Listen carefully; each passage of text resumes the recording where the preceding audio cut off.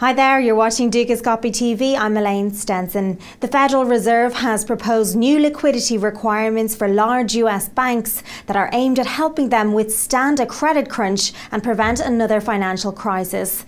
Bob Slade, Managing Director of FXDD in New York, joins me on the line now.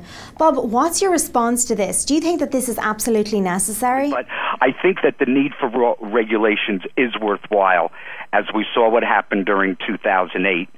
And we need to make sure that liquidity and the gears don't stop running, which is what happened. What benefits might we see? I think the benefits that you'll see is certainly there will be a much more favorable, and not only in the United States, but this sort of goes worldwide with the whole global and the Basel programs that are being placed out of Europe. This is the benefit of not having such a nervousness in the marketplace if banks are going to be able to absorb tight credit situations. And if the world, yet alone the United States, can alleviate that, I think you'll have people feeling at least better and more confident in the financial system globally.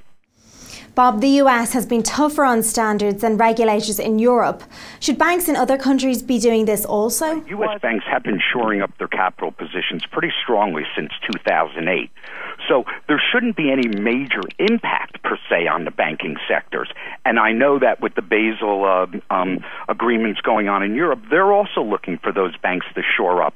So yes, it does look like certainly the U.S. and Europe, and I believe China and other countries, Japanese, are also realizing that they need to make sure there's strength behind the capital. Because it didn't just happen in the U.S., it didn't happen in Europe. As you and I know, it hit the global world hard. Fed officials estimate banks face a $200 billion shortfall out of the $2 trillion in high-quality assets needed in meeting the liquidity requirements. Do you think banks will face this level of difficulty, Bob?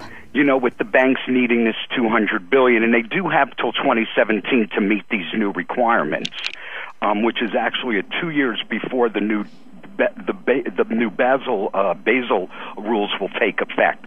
The larger banks should not have a problem meeting the shortfall. What I think you'll be more concerned is about, say, the medium-sized bank, the 50 billion-ish type of bank and stuff.